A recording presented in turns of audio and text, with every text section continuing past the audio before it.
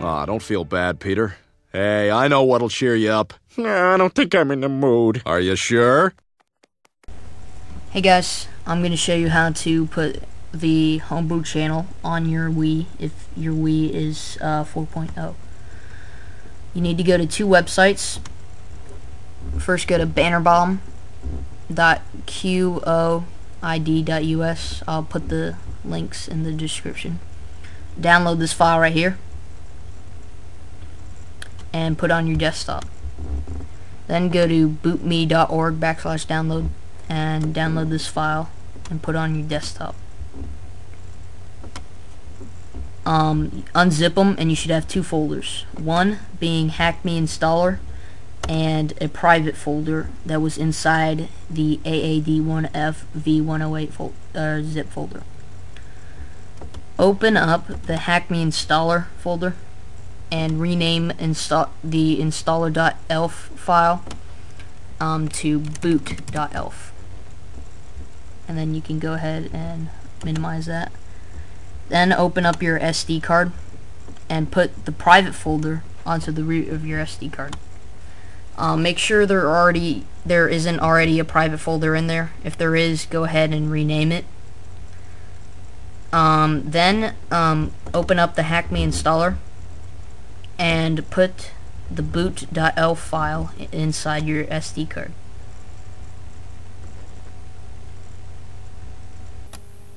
After you finish the steps on the computer, put your SD card in your Wii and go to Wii Options.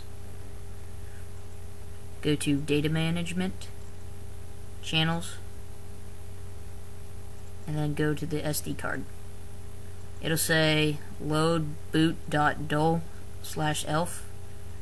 and say yes.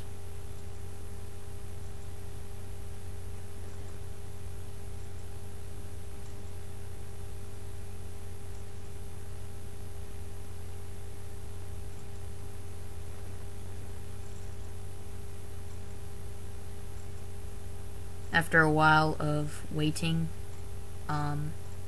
it will tell you to push 1, so push 1,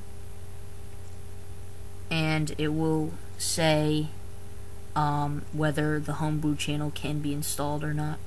It should say can be installed, so go ahead and click continue, scroll up and go click on install Homebrew channel,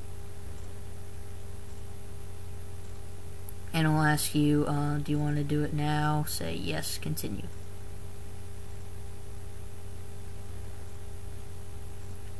Give it like a minute and it should say success.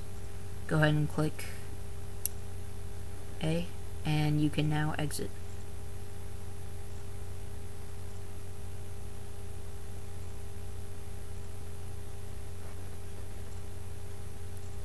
It will then load the Homebrew channel. There's nothing on it right now because I haven't put any Homebrew applications. You can click exit.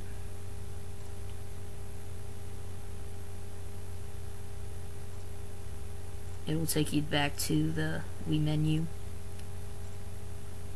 and if you go to the last channel open, you'll see the Homebrew channel.